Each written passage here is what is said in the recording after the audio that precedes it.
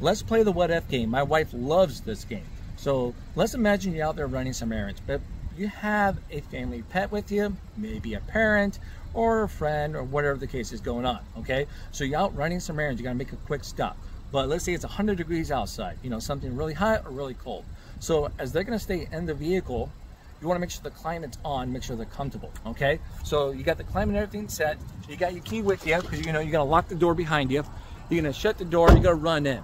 So you can think it's gonna be a quick, maybe a 10-minute trip, but it turns out to be 30 minutes. So now you're coming back out to the car to realize, holy Batman, the car has turned off some time ago.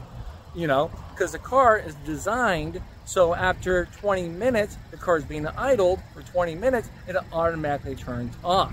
Now, your question might be, hey, is there a loophole around that? And the answer is yes. So if you have to take 30 minutes, leave your mom in the front seat, make sure she's comfortable, you can do that. It's quick and easy. I'm gonna show you. Mom's gonna thank you for this, so let's do it. This is gonna be a super easy duper thing to do. All you have to do is simply, when you get out of the vehicle, grab your seatbelt, plug it in, boom, shut the door, get your stuff done.